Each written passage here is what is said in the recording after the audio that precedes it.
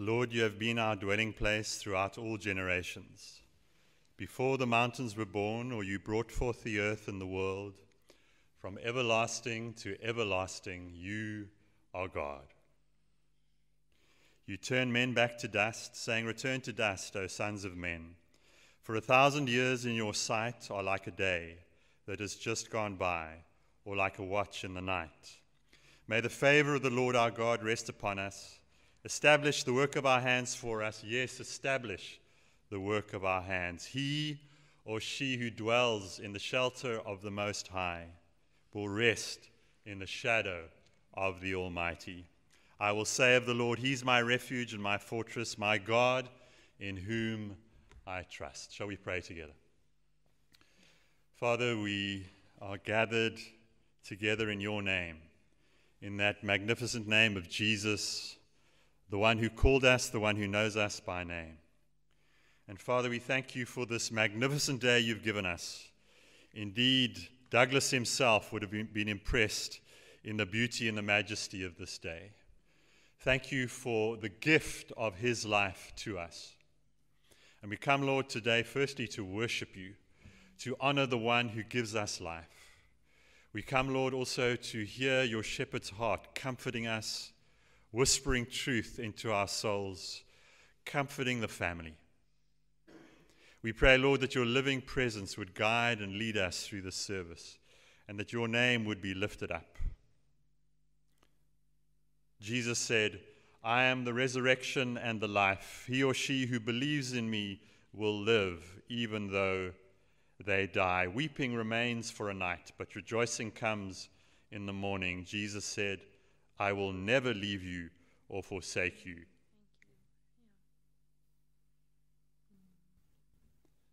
And so, Father, Son, and Holy Spirit,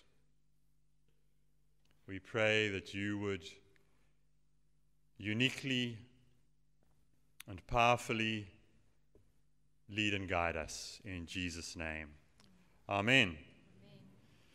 Well, friends, welcome to the service. I wonder if I could just ask you, if you've got a cell phone with you, maybe you could turn it off just to help us in the service. And then on behalf of Paul and Faith and the extended family and Wendy and the crew that's come down from up the coast, on behalf of them, thanks for being here and welcome to the service. It is a service of the celebration of Douglas Crawford's life. What a life, friends. What a life. What a life lived. So we come to celebrate. We come to give thanks. We come to be together. We come to be together with God. We come to be with a family and to experience God. So when we sing, friends, we need to sing as Douglas would want us to sing. We need to remember, him as the person among us who touched so many lives. The amount of messages and things, that have come through about the lives that have been touched through this life. So let's honor the God who gave life to Douglas. So we're going to stand together. Isn't it a magnificent picture? He's a good-looking fella, isn't he? So the first song is in the brochure, "How Great Thou Art, O Lord my God, O Lord our God. When I in awesome wonder consider all the works thy hands." And let's stand together and sing to him in adoration and worship. O Lord my God, when I in awesome wonder consider all the... Stand in awesome wonder. We lift our eyes to the one who made the heavens and the earth. We declare your majesty, your power. We see your splendor displayed in your universe. We thank you, God, that you whisper to us each morning that your grace is sufficient. And today we worship the great I am, the one with whom Douglas walked with by faith. We praise and honor you, living God. Amen. Amen, friends. Won't you please be seated? And Rod is going to come up and share with us.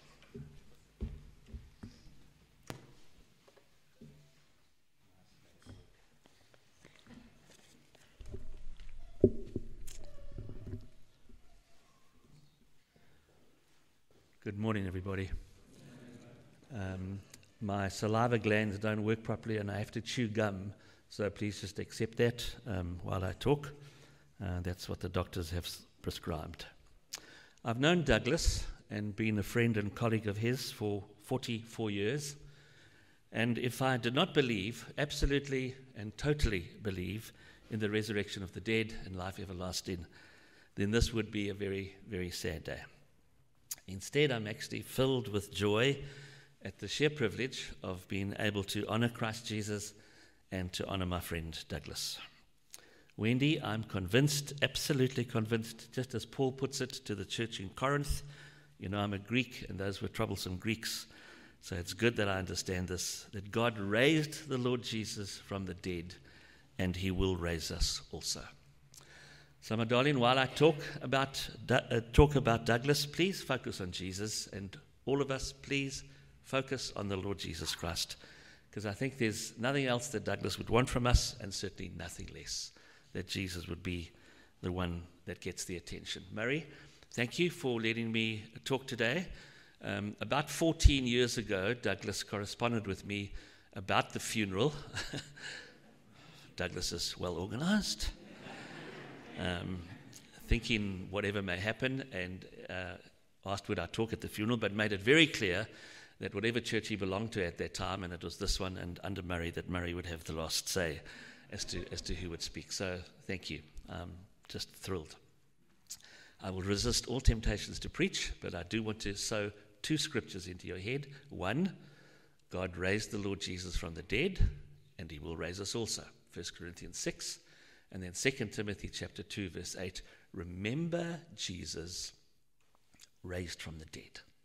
So whenever you think about Jesus, remember that he has been raised from the dead.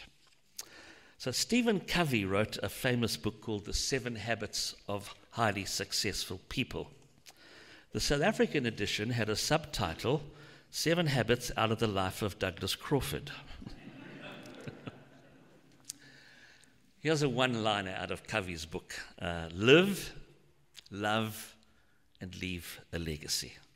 And I'm so pleased you began where you did today, talking about the way Douglas's life has been a life well lived. So Paul and Faith, one of the many things Daddy did was to organize retreats for whoever, but on one particular retreat with some ministers, he had written into the program in about 4 or 5 places the word relax, relax.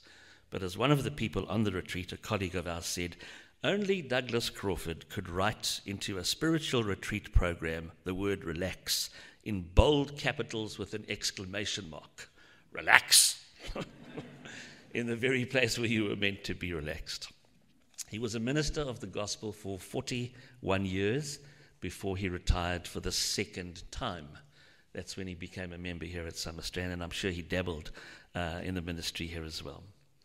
So as a leading lay person, and as a minister, he served 8 congregations and helped establish 7 new ones. Most of you will know he was a civil engineer. He was also a scoutmaster. He helped start Lifeline in Cape Town. He was a Sunday school teacher, and long before his ordination, he was leading people to Christ. And I've received several emails from people saying that. He was the best, and there is simply no exaggeration in that. He was the absolute very best director of Christian education that our church has ever known. He was also moderator of General Assembly and broke the mold on some of the stuffiness around that position and the role of the moderator. He was crazy about swimming, which most of you will know, absolutely loved water. But I liked making him crazy about something else. Our churches in Cape Town were just a few kilometers apart, and we would often travel to meetings together. Of course, he would never let me drive. I mean, you could bet your house on that, boy. He had to be in charge. But I knew he loved chocolate. Now, my dad worked for a couple of different chocolate companies as we were growing up, so we were never without the stuff, and so we never had to gorge it in any sense. Well, Douglas loved the stuff. And he is what I would call a slab swallower. Swiftly. So I'd get into the car and then put, as we turned from our church onto the N1 going into Cape Town, I'd put on the dashboard, just out of his reach, a chocolate. Well, conversation stopped. Driving became more aggressive until he demanded that I unwrap it just sufficiently so that there was a piece of paper left that he could hold and not get his fingers dirty. And then it disappeared. It slid out of sight as he just swallowed the whole thing. I've never known anybody to eat a chocolate quite so fast. And then he would smile. He would just sort of smile to himself. He lived and he hated wasting time. Short phone calls, quick AGMs. The shortest AGM at the Durbanville church when he was there was 2 minutes. 2 minutes. He got up and said, the only reason for an AGM, according to the book, is you have to receive the accounts and appoint an auditor. You've had the accounts for 2 weeks. All in favor? Aye. Thank you. You know who the auditor is? We're happy. We're happy with the price. All in favor? Aye. Meeting closed. He even tried to persuade me to wear suede shoes like he wore. When I asked why, he looked at me sort of nonplussed and said, "You don't have to waste time polishing them." I remember sitting with your mom and dad having many fun times in all sorts of ways. We went to Maynardville together to watch Shakespeare. We went out to dinner every now and again. We ate in your folks' home, always beautifully, marvelously presented. One of your mom's recipes is one of my favorites. It's sloppy joes. I don't know if you make them or eat them yourselves, but they're just absolutely great.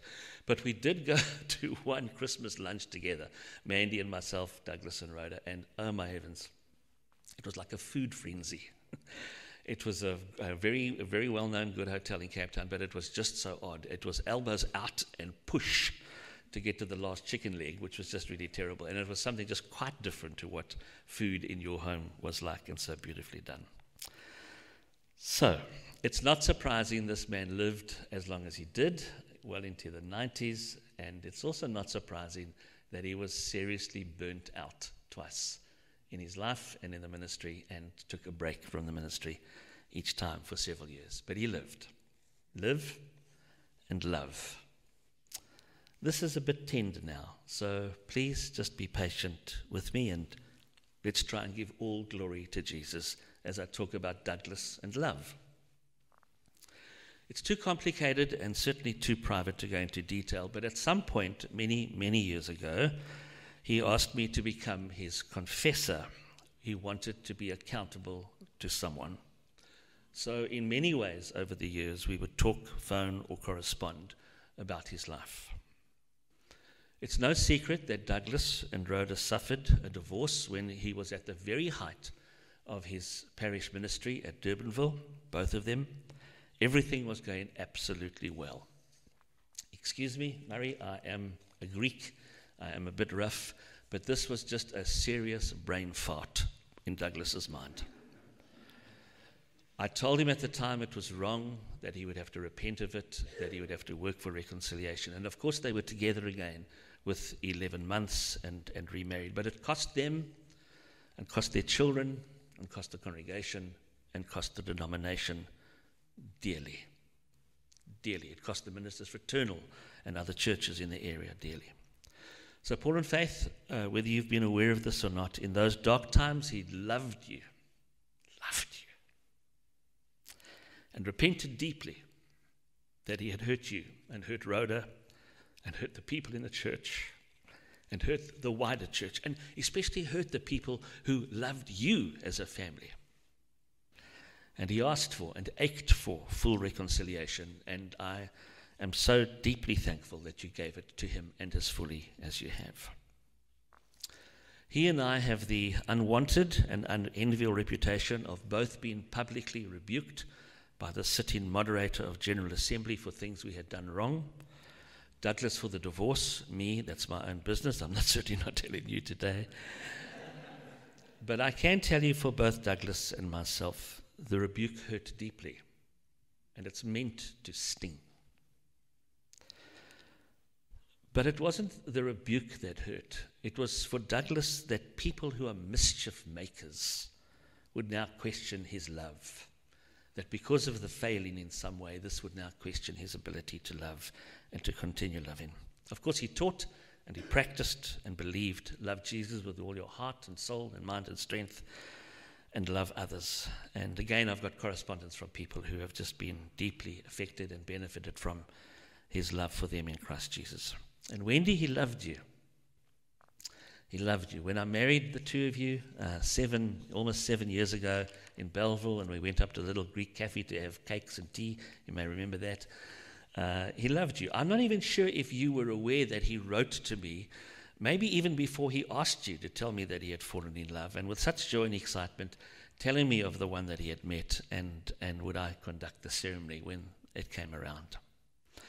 But I'm going to guess that given both of you are fairly strong personalities, that you may have had, as all marriages have, moments from time to time when you rubbed each other up, not with lotions, but with frustrations. But I want to say this is one of the peculiar things about Douglas in this relationship, is he never once even hinted at anything other than this was sheer absolute bliss. He loved you. And I was deeply grateful for that. So live. Enjoy your life. If you want to honor him in any way, then live fully. And love as fully as you can. And a legacy, well, quite simply, it was immense.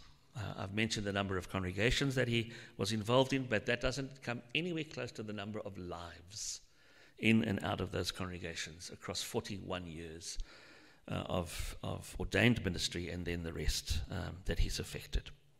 Amongst other things that we've almost forgotten but are there, we started a Bible college in Cape Town.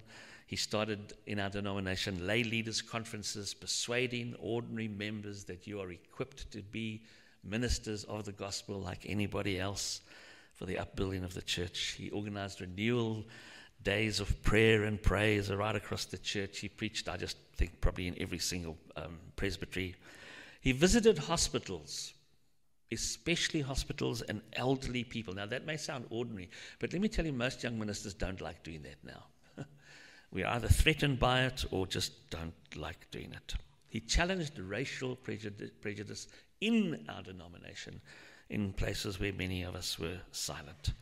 And he was so marvelously influential in debates in the church. Nearly finished. I remember one occasion in the Presbytery of Cape Town, as happens in church debates, we had gone back and forwards about something or the other, and were finally ready to make a decision that was clearly going to be a wrong decision. You sensed it, but no one had the courage to say it. And Douglas, sitting about 2/3 back, jumped up, shouted out loud, and came forward to the microphone saying, "Moderator, this is just crazy. This is just irresponsibly crazy." And then he helped us see this and understand this and move in the right way. So in the early church, it was the Roman pagans and the Greek philosophers and shopkeepers and the Jewish hierarchy who said of us Christians, "You're crazy. You're just crazy to believe in someone coming back from the dead." But the Douglas Crawfords of the early church, the apostles, the prophets, the evangelists, the pastors, and the teachers said, "We're not crazy because we've met him. We know he is alive." So thank you, Murray and fellow friends and worshippers, for listening to this thin tribute about a fat legacy that my friend has given to us. He loved and he lived for the Lord Jesus. And so he loved people and gave his life for them too. He would have me say, remember Jesus raised from the dead, and put your lives into his eternal care as he did and as he is with Christ now. God bless you all. Thank you.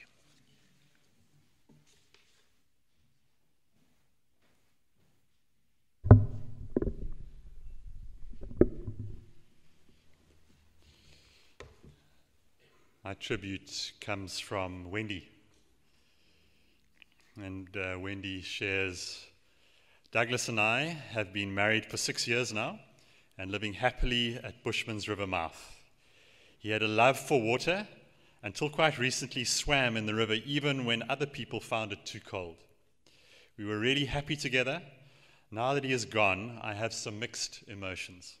Firstly, I'm very sad, as I have lost a really dear companion. Douglas has been kind and patient, besides being a very interesting person to converse with. We often had philosophical discussions. For instance, just as he was going to sleep, I would ask something like, "Douglas, do you really believe in angels?" And his answers were always sensible and very thoughtful. We shared our enjoyment of music, clouds, birds, and many things which I shall miss. And we prayed together. My second emotion is gratitude for the fun times we had together. We so enjoyed our trips to the metropolis of Port Alfred.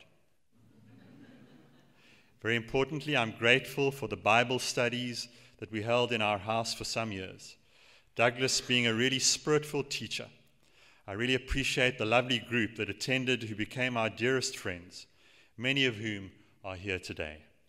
I'm especially grateful to Rod Burton, the minister of Kenton Methodist Church, who has taken the trouble to come here, and he's here today. And then Glenn Craig is also here from Kenton, and then Rod Botsis, who's just shared up from Cape Town. And Wendy continues, I really also appreciate the way Paul and Faith have visited their dad regularly, spoilt him, and brought him gifts. Then, in a way, I'm filled with joy that Douglas is escaping a really difficult, very old age. He could no longer read with fading eyesight, and he needed aid to walk. I'm sure that Douglas is now in a better place, free of bodily discomforts, as he put it, in another dimension. Mysterious, as we don't fully understand it. But one thing he believed with is in his unshakable faith, that in some way he would meet up with his divine creator, whom he served faithfully and diligently all of his days. Thanks so much, Wendy. And Tristan is going to just share on behalf of the family. Thanks, Tristan. Good morning, everyone. It's a little higher. As a family, we've been so blessed to have a father and a grandfather like Douglas. Like Grandpa, that's how I've known him. And he was always fun to be around. He was the eternal optimist. He always carried around this enthusiasm, which he would always tell us that word actually meant to be in God, which was just quite a revelation for me. But he had this energy about him that was quite contagious. Some observations in terms of his interests and things that I benefited and quite enjoyed. Grandpa was an avid lover of Mr. Bean. And he'd often just ring off many of Mr. Bean's sayings in his accent. And once we actually went to watch Mr. Bean's Holiday at War Park a long time ago, and it was just a real fabulous time. I too had the great joy of often jumping into the swimming pool at Dunan Park, always under his observation, as it had to be, and he had this amazing ability to squirt water with his hand, meters, like way over the wall into like the residents' houses next door, and water their plants and gardens. I never really got the hang of it. He obviously spent so much time in the water that he just had to work out like things to do, you know. Grandpa loved to discover new things, and you always knew when you'd found out about something that was new, he would love to share that with you. I remember probably about 10 years ago now, he had found out about this retreat center called Humble Ways up in the Lovemore Forest area in Port Elizabeth, and he actually drove me up there and took me there and showed me around. And that just really echoed his love for retreats and being with God in stillness. Grandpa always had very beady eyes, and they almost got more beady as he noticed things. He would look around a room, and you just thought, oh no, he's seen someone or something that caught his attention. And he would love telling very interesting stories. And at a certain point, those beady eyes came alive as he would share the crux of the story. For us, we knew about Uncle Joe and Auntie Susie, which were make-believe characters, but to us were very real. And before bedtime, for quite some years, he would share stories and adventures about Uncle Joe. and Auntie Susie, none of which I can recall today, unfortunately. But in the moment, they were really mesmerizing. And often at the end of his story, especially in his latter years, he would use the phrase, "How about that?" Hey, remember that? How about that? And that was just truly Douglas. That was just him. Douglas would definitely have made the top 10 global rankings for the computer game called Tetris. And he would play at least 5 or 10 rounds daily. And he just loved to do that. He loved his computer time, just to wind down.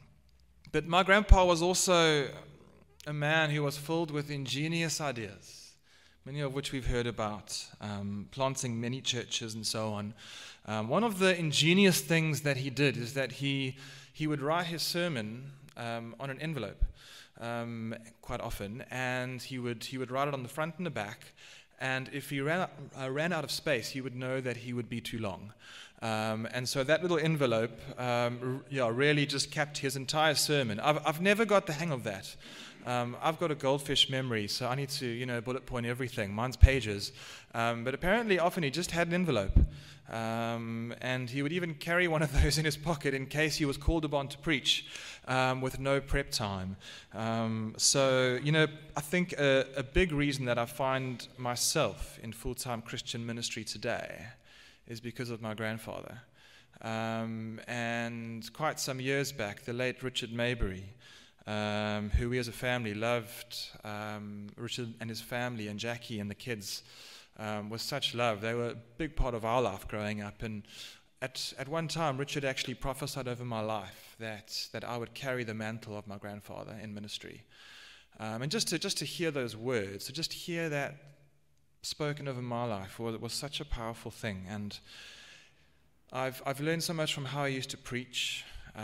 He never used to preach too long. And yet he was always very practical. He'd always walk away with something. And I just loved that about him. But through it all, I can honestly say that my grandpa gave back to the world. He wasn't a taker, he was a giver. And he sowed into so many people's lives through planting a string of churches, building up existing churches, loving countless people and raising up countless leaders. Thousands of lives were changed through his ministry. I think so much of his success in ministry was also owed to my late Gran Rhoda, who was just beside him, loving him, supporting him, and consistent in that role. And she had to be patient with him because he often would be running around with his type A personality, which I unfortunately have as well. One of the blessings that I received from him. But it's been such a blessing to know him. And I think one of the things that I'm most grateful for was on Monday morning, I had the opportunity at Greenacres Hospital to pray with him, to hold his hand, and he was fully conscious and aware of it. And we prayed, and I just prayed a peace upon his life, and there was something that just rested upon him from that. And it's just such a privilege just to have that moment with him. And so on behalf of our family, we are sad but also joyful that Grandpa's gone, because we know that he's with our loving Father. That's a place that I often just long to be. We will miss him dearly, but we'll never forget him or his legacy, and that will live on in our hearts. And so we are forever grateful to Grandpa and to Douglas. Thank you very much.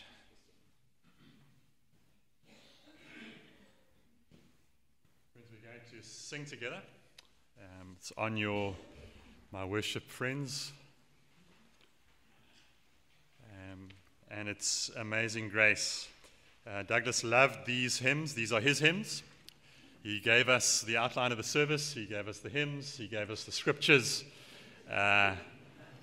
Douglas, our friend, our colleague, our leader, our guide. So Amazing Grace. Douglas experienced grace. Rod shared so clearly how Douglas experienced grace. So let's think about that grace that saved a wretch like me.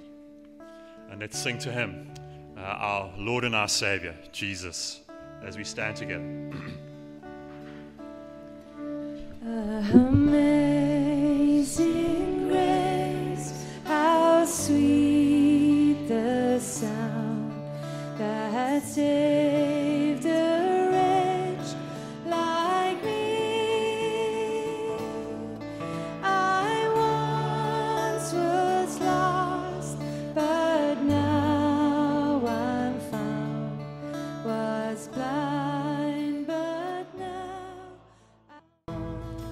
Oh God, it's by grace. It's always been by grace in Christ. Before the foundation of the world, Lord, you ordained this day of celebration and life. And Lord, you reach out by grace even now and deeply into our hearts. And Lord, without grace, we are but nothing.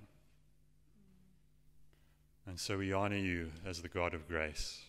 Amen. Amen. Won't you please be seated?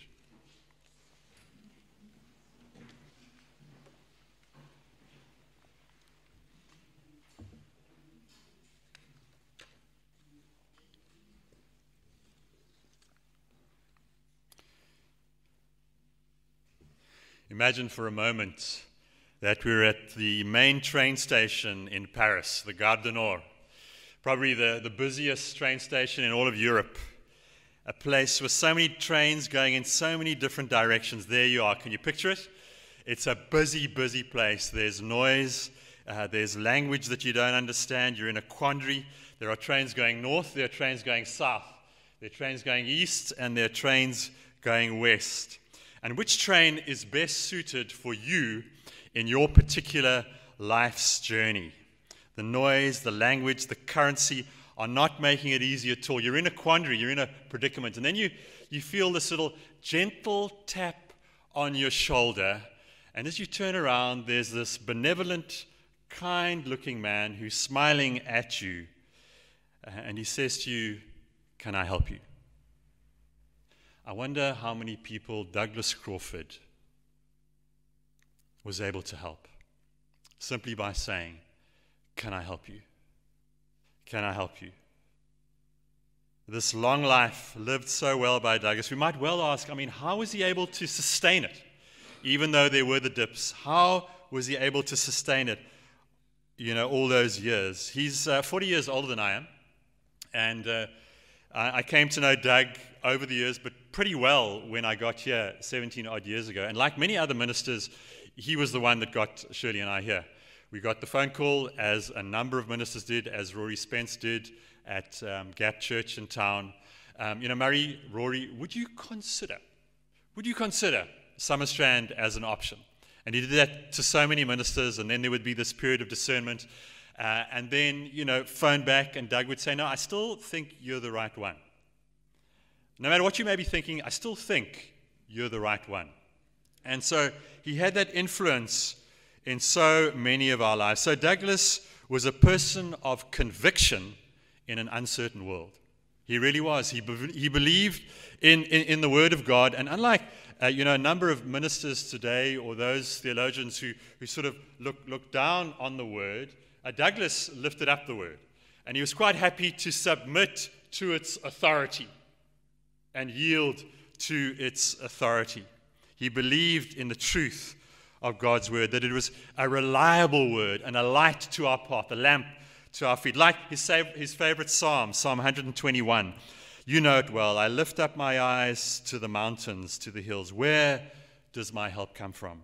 My help comes from the Lord, the maker of heaven and earth. He will not let your foot slip. He who watches over you will not slumber." This is a watch over psalm. "Indeed, he who watches over Israel will neither slumber nor sleep. The Lord watches over you. The Lord is your shade at your right hand. The sun will not harm you by day, nor the moon by night. The Lord will keep you from all harm. He will watch over your life." The Lord will watch over your coming and going, even when you're at the train station, not quite sure which train to take, both now and forevermore. Douglas loved God. He knew this watch over God in the highs and the lows of his life. Early on in our time here, Shirley and I, in the year 2000, 2001, 2003, 2004, we would meet weekly to pray with Douglas and Rhoda. What a privilege. What a privilege to hear Douglas pray. It was a conversation with a God he knew so well that you would begin to engage with him in his prayers. He started giving instruction to God in a mutual dialogue, a little like Moses, who knew and felt that he could, be involved in the decisions God was making, which is true, isn't it? In a way. And what a time, in our early lives and our ministry here, and our children were still little, our children remembered Douglas as the one who gave them chocolates. I think it was Rhoda who was behind it all, but when they were really small, and they were really small when we got here, he would give them chocolate per year. So if you were 3, then you had 3 chocolates, 4 chocolates, and they found this just great. That he would be so kind through Rhoda and remember them. They still remember that today. Douglas was a person of conviction in a world of uncertainty. He was also a person who was at peace in the storms of life, and there were many. And I knew Douglas, sometimes he would create his own storms. When we got here, he said to me, "Murray, I'm going to leave the church for 3 months, and if I like what you're doing when I come back, I'll stick around. And if you have something for me to do, I'll do it." And he did. And we worked together for a number of years. He was in his 70s already, his early 70s, and our Sunday school didn't have much leadership. So he said, "I'll do that." And he led our Sunday school significantly. He trained teachers, he equipped young people, and he simply said to me, "Murray, but Jesus said, 'Bring the little children to me.' And although I'm older, I'll do it, because Jesus said it." He loved John 14. "Do not let your hearts be troubled. You believe in God, believe also in me. My Father's house has many rooms. If that were not so, would I have told you that I'm going there to prepare a place for you? And if I go and prepare a place for you, I will come back and take you to be with me, that you may also be where I am. You know the place where I'm going." And Thomas said to him, "Lord, we don't know where you're going, so how can we know the way?" Jesus answered, "I am the way, I am the truth, and I am the life." And that was Douglas, wasn't it? He showed the way to many. He led many to the truth. And he lived this life of the gospel. Always there would be an appeal during a service. Murray, don't have a service without an appeal for people to follow Jesus. Because it's all about Jesus. Jesus goes on to say, "Peace I leave with you, my peace I give you. I do not give it to you as the world gives. Do not let your hearts be troubled."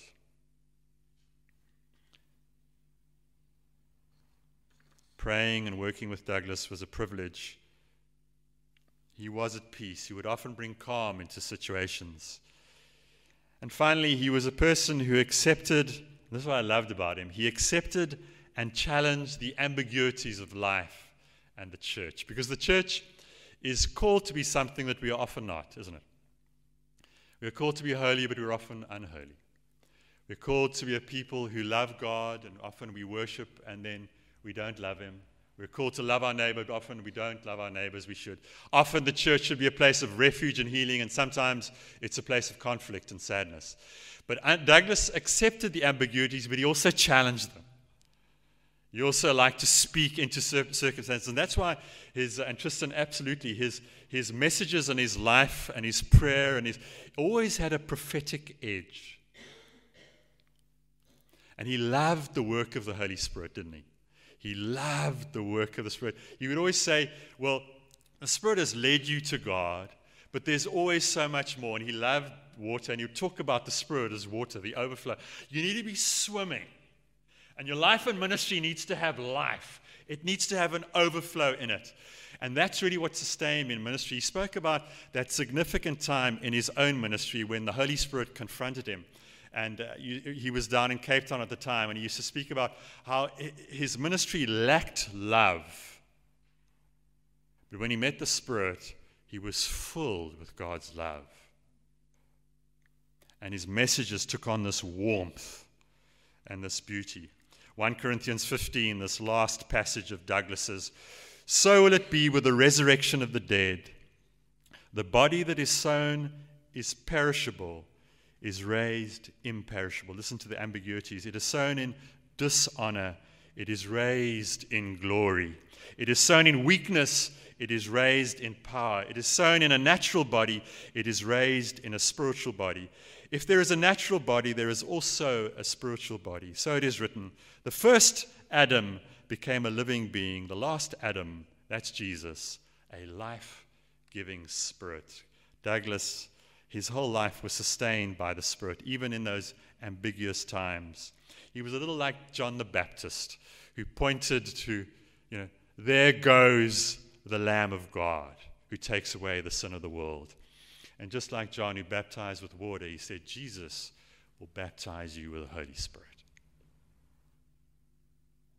The Spirit who fills us, the Spirit who sustains. Where would a church be? Where would we be without the Holy Spirit, empowering us, equipping us to live for Jesus? Paul concludes, listen, I tell you a mystery. We will not all sleep, but we will all be changed in a flash, in the twinkling of an eye, at the last trumpet. For the trumpet will sound, the dead will be raised imperishable, and we will all be changed. Then the saying that is written will come true. Death has been swallowed up in victory. That's true, isn't it, friends? That's why we're here today. That's why this is a celebration of the life. Where, O death, is your victory? Where, O death, is your sting? The sting of death is sin, and the power of sin is the law. But thanks be to God, he gives us the victory through the Lord Jesus Christ. Imagine again, friends, you're at that train station, and you've got some decisions to make. Many trains going in many directions. Where are you at this point in your life? Douglas chose the train. He chose well. He chose the way, the truth, and the life of the Lord Jesus. Are you sure? Have you chosen that one? Are you living gloriously and wonderfully for him? Are you living in the forgiveness God has given and the sacrificial lamb that was given up for you and I, that we may live not just now, but eternally? And Father, in these quiet moments as we bow our heads before you, as we consider the wonder of your love, the Lord Jesus Christ. And Douglas came to Rod those years ago, and he needed someone to speak to about his life, a confessor. Well, friends, we all have a great high priest. And as Rod led Doug to Jesus, so again and again, and vice versa, and as he did for us, so Jesus invites us into that holy place, an unholy people, an imperfect people coming into the presence of a perfect God. The answer is always the gospel.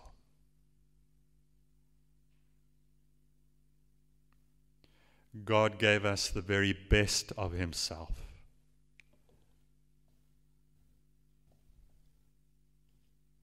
And then he became sin for us on the cross, that we may be forgiven.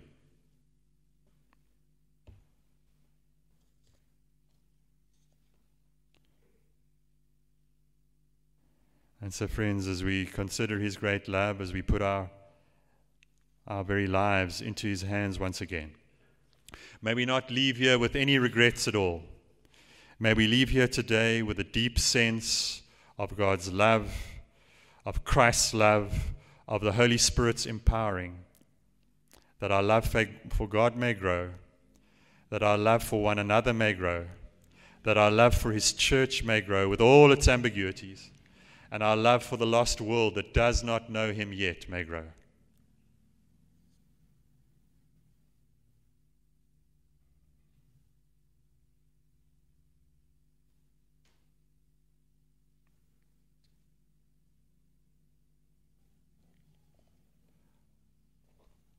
Amen. Shall we stand together?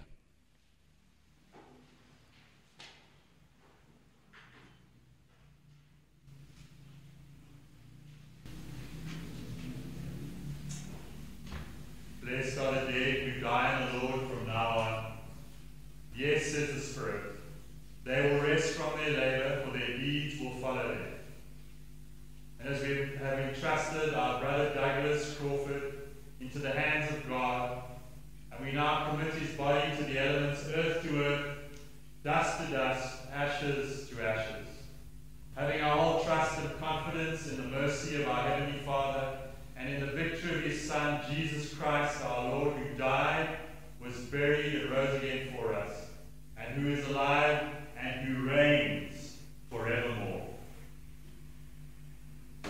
Jesus said, "Do not be afraid, I am the first and the last.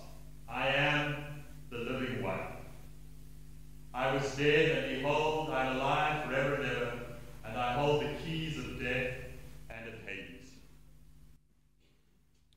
And so, Father, we trust our dear friend, our colleague, father, grandfather, husband, into your hands, from whence he came. Long may the journey continue, Father, with you, as now he sees you face to face, as now he is embraced by you, as you have said to him, "Well done, my good and faithful servant." In the name of the Father, and of the Son, and of the Holy Spirit. Amen. Amen. Friends, we have one final song to sing, and it's not on the hymn sheet. It's going to be up on the screen. It's Jerusalem. Rhoda left with Jerusalem. Douglas will leave with Jerusalem. And friends, in the last chorus, the family will leave and I will leave too. In the blink of an eye, I'll be gone. I won't come back. So don't wait for a benediction, because the service will continue in the hall as we commune together with the family. So please do come through for that. And then in the final verse, let's sing to him. Let's sing to this magnificent God, this King of Kings, this Lord of Lords. Let's honor him. Last night I lay sleeping, there came a dream so fair.